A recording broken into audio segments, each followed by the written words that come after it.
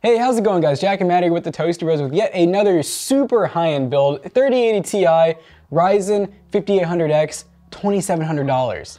This PC is also brought to you by our friends over at Antec, featuring their P120 Crystal. We've actually built in this case before, but this is the white version that they sent a bunch of fans to fill out and make it look really nice. Antec makes a lot of awesome cases at a lot of different price points. This is one of their higher end cases, but we have done builds of some of their budget ones that feature a lot of great RGB, a lot of great airflow, and also, well, their Flux lineup, which is a kind of an innovative way of them doing airflow by them using a reverse blade fan on the power supply basement to add extra cooling to the graphics card. So link down below to this case, and check out all other Antec builds. Thanks to them for sponsoring today's video. And yeah, let's talk more about this build, shall we? So some of the core components that make this build so awesome yet so expensive are the Ryzen 5800X and RTX 3080 Ti, which just dropped, and also this Crosshair 8, which I didn't even know that there was another 7 before this, but a very, very expensive board, known as being one of the best boards out there. So really excited to get our hands on it and try it out. Let's go ahead and talk about each individual part and how it makes up this PC build. This is the Ryzen 5800X, which is an 8-core, 16-threaded processor, probably one of the best processors you can get right now for gaming. And what's awesome about these Ryzen processors is, unlike the graphics card shortage, AMD is actually starting to get all their new 5000 series in stock. We were just on Newegg this morning and we were able to see all of the 5000 series in stock. So make sure you get one soon if you're looking at it. And to cool that CPU, we have the Arctic Liquid Freezer 2 240 ARGB. They're actually also, a big sponsor of this build. So we're gonna have to check out their RGB fans, although we may just be using Antec fans on it. We're not really sure yet. It really just depends on how happy all the RGB is together. No clue if those are ARGB or not, so I guess we'll find out. Big thanks to Asus for sending over this ROG Crosshair 8 VII Dark Hero. There's a lot of different Crosshair boards. This is like one of the most expensive. Dark Hero, pretty cool looking board. And there's probably a picture on the back. Oh yeah, look at that. We got RGB, we have super huge VRM coolers. If you want to do any type of overclocking, any type of crazy Crossfire SLI or anything, this is going to be the board to do that, because very high end. And now this just wouldn't be a cool build if we did not fill those RAM slots with RGB RAM. We have a 4x8 gig kit, 32 gigs, 3600 megahertz, RGB Vengeance Pro from Corsair. This is really some of the best RAM you can get. You are spending an extra $30 to $40 just for the extra 2 sticks. No extra capacity though. You're just getting 2 8 gig sticks as opposed to 2 16 gig sticks, 4 8 gig sticks as opposed to 2 16. I said that right.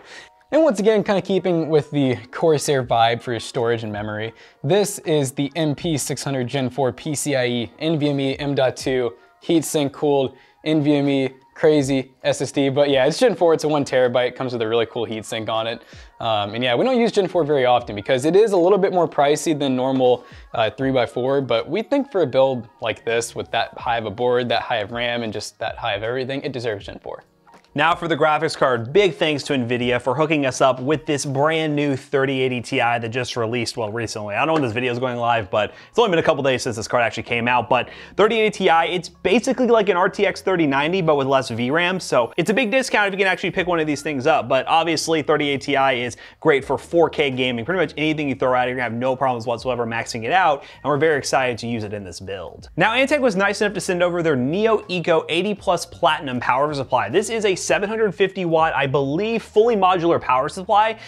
We aren't a huge fan of fully modular power supplies because for the most part, you're gonna have to use the basic connectors. But if you're somebody who really wants to get like custom length cables and things like that, fully modular is the way to go. But Antec was nice enough to send this one over, and it's a pretty high quality unit. We're very excited to use it, and 750 watts should be plenty for this PC build. And last but certainly not least, the P120 Crystal from Antec. Now, this is the white version. It has, well, a nice look to it. It has this big glass side panel that goes all the way around, and it opens with this little lever. So that's really cool. No worrying about unscrewing the side panel every time you want to access your PC. But basically how we're gonna do this is we have 7 RGB fans. We're not totally sure how we're gonna set this up because we do want to use the RGB on the Arctic liquid cooler because, well, Arctic's first take at RGB, we got to give it a shot. So we're gonna try to put these fans in the best position possible, but you can pretty much max this thing out with all 7 fans if you want to. So we're gonna see how that goes. Yeah, let's just not waste any more time and put this thing together.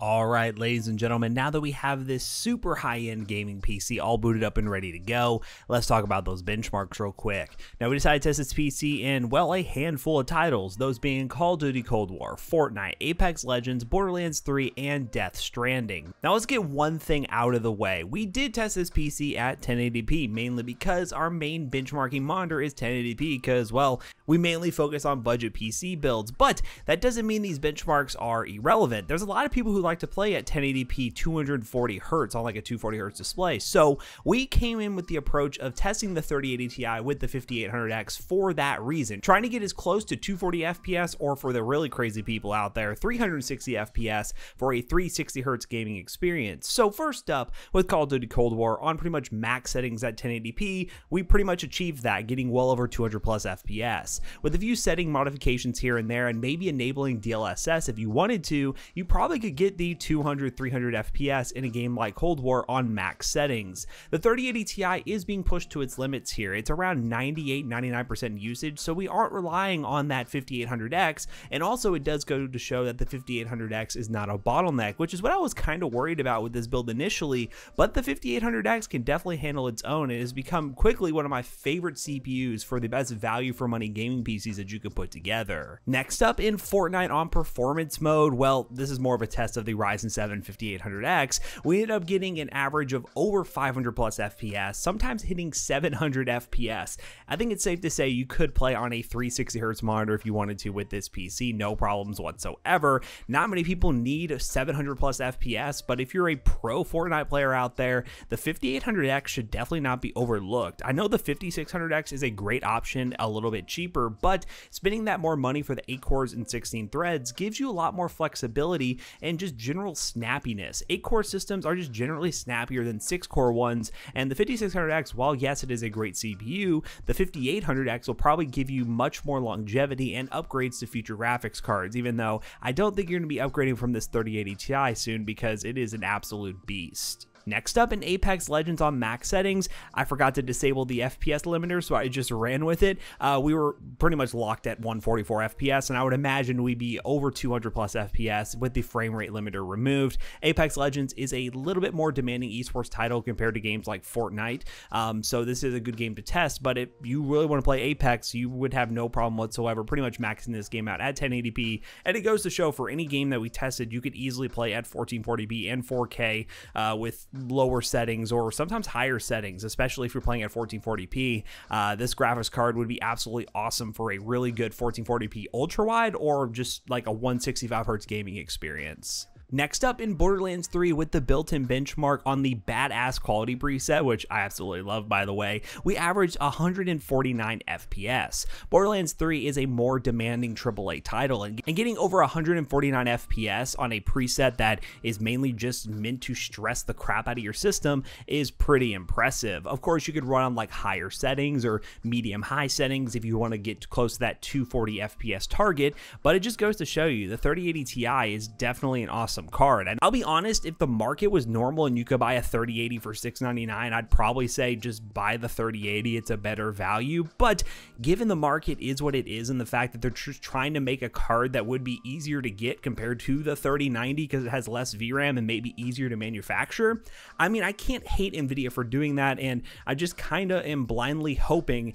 that they're just trying to do something to make this whole situation all better for you gamers. Next up, in Shadow of the Tomb Raider on high settings, we averaged 176 FPS. Shadow of the Tomb Raider is one of our favorite AAA benchmarks because it's very demanding even to this day and pretty much represents most high-end AAA titles out there. So if you're playing games like Cyberpunk or games like Shadow of the Tomb Raider, I know there's a lot of people who dive into this game, you pretty much will have a 100 plus FPS experience on max settings at 1080p, and you can expect similar results with optimized settings at 1440p and 4K. And last but certainly not least, we decided to test Death Stranding, and using max settings with the DLSS settings set to quality because I wanted to test DLSS a little bit, we got over 230 FPS. Death Stranding is a good example of a AAA title that takes advantage of DLSS. So if you're looking to play games at 4K, you can use DLSS to get a performance boost without really sacrificing much in terms of quality. Now, I'll be honest, it doesn't make a whole lot of sense at 1080p unless you're really trying to get to that 240 or 360 FPS mark for high refresh rate gaming.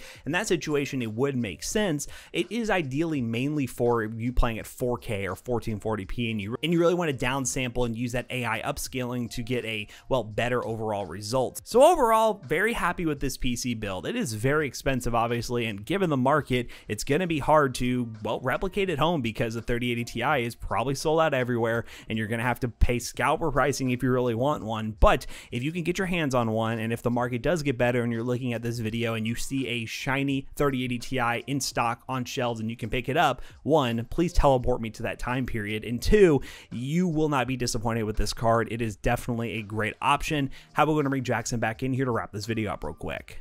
So of course, with a over $2,700 gaming PC, you're probably going to get some really good performance, and that is exactly what we saw with this 3080 Ti 5800X PC. The benchmarks we did don't show this PC justice. It can easily play any game you throw at it at 4K if you really wanted to. So if you're a 4K gamer or someone who just has endless money to spend on gaming PCs, definitely consider the 3080 Ti with the 5800X. Of course, you can go something like a 5950X if you want to go really balls to the wall and get probably one of the best gaming PCs you can on the market. But I was really impressed to see how well the 5800X actually handles a higher end GPU. It's a really good CPU for the money. And in terms of price performance, I think this build does a really good job at delivering some awesome value for the money.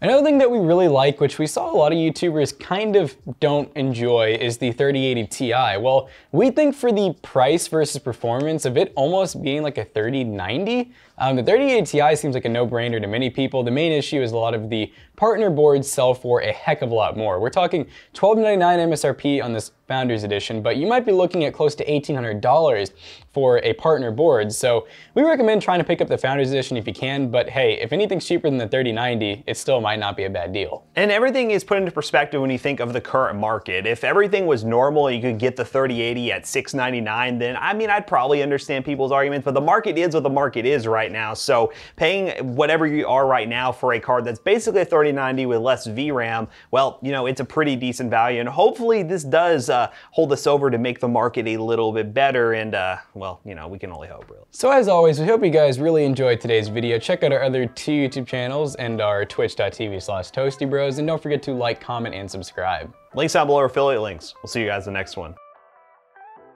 And hey, also aside from our other YouTube channels and also our Twitch, we also have lots of social medias for both businesses. Twitter, Instagram, TikTok, Facebook, we have a lot of those. TikTok, we post a lot of videos of random things to do in the office, like playing with the air compressor with Nerf darts. That's a fun time. So link down below, a lot of different social media.